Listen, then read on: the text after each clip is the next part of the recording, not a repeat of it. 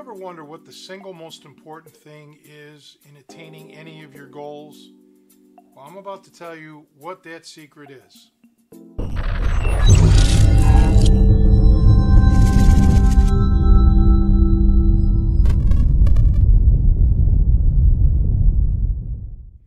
Hi, I'm Tony Cecchine and welcome to the channel. You know, in my life I've been very lucky and blessed to have met some people who have been the absolute finest in the world at their chosen profession, be it music, fighting, working out, what have you. These people have made it to the top. And the one thing every one of them had in common was that they had this burning desire, this borderline healthy obsession with success. And each and every one of them had the best instruction that they could find. They all studied with the finest musicians, athletes, what have you. Even schools that they had to go to were among the best in the world so that they could learn their trade better than anybody else. But what it all boils down to is they put in the time and effort, the work, the hard work, the practice, the endless repetition over and over and over again. And you can only do that and do that constructively if you just have that desire. If you know that nothing else will matter unless you succeed and become the best that you can be. So I'm here to tell you that getting that burning desire is an individual thing. It's not something you can look up on a YouTube video. You can't buy it at a store. It has to come from within. And some people go through life never having that desire over anything, okay?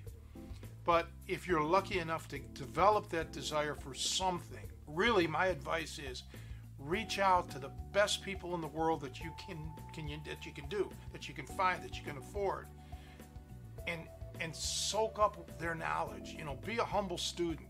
Show them that, man, this is what I want. You know, I really want it more than anything else. And then put all that knowledge that you're going to garner into a constructive program.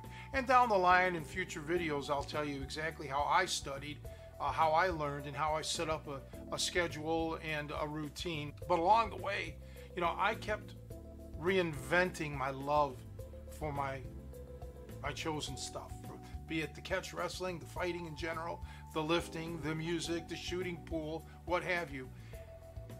I fell in love with it over and over constantly to keep that desire going. Because like in a relationship, you know, you can grow apart, you can kind of get bored and get stagnant, and you can't let that happen with the things that you love.